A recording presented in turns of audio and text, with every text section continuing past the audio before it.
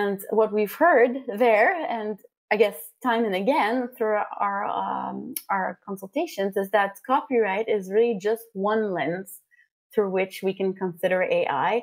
And often copyright is not the right tool to regulate it.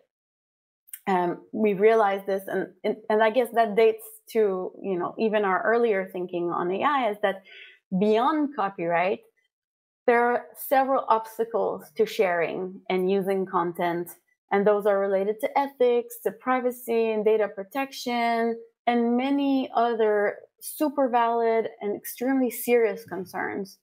And what we found is that copyright is it's a blunt tool that often leads to either black and white or all or nothing solutions, and that is dangerous because it can threaten this intrinsic balance that is so important to keep copyright in place. So to address these concerns, several other legal regimes are better suited. So I mentioned privacy, but safety and transparency, like we discussed a few minutes ago. And that is actually already included in the AI Act. So we think that it's a really good approach to not just throw everything into the copyright bucket. We're also seeing that there are norms and standards that are emerging outside of copyright, just through community practice. We're seeing opt-outs. I mentioned spawning AI before.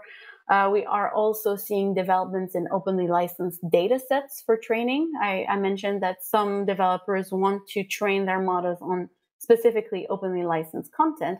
And at this point in time, it seems that those approaches will serve a thriving commons. So I guess from CC's perspective, it's clear that we need a diverse community of people to be involved in guiding regulation of generative AI. So we need people with expertise in copyright, certainly, but also in ethics and in privacy and fundamental rights.